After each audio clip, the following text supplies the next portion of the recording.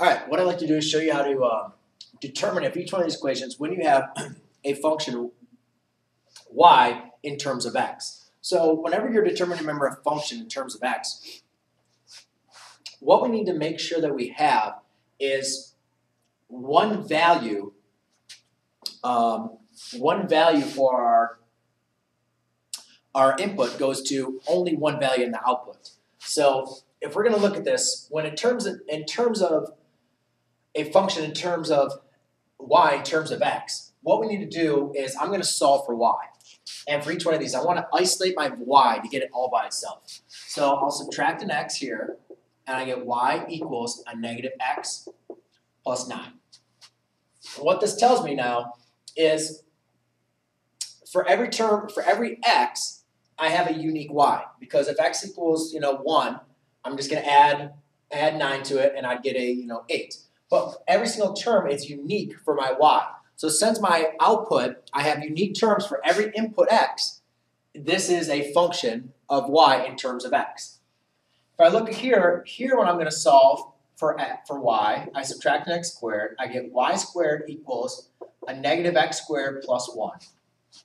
And here, if I just kind of switch those around, I get y squared equals x. Now, these two equations are different than these two because now to solve for y, what I have to do is take the square root on both sides. And whenever you take the square root on both sides, remember the square root of a number, if I was just going to take the square root of 4, that could be 2, or the square root of 4 could also equal negative 2. Because remember, 2 squared is, the opposite. Remember, the square root is what two numbers multiply to give you your radicand. So 2 squared equals 4, as well as negative 2 squared equals 4.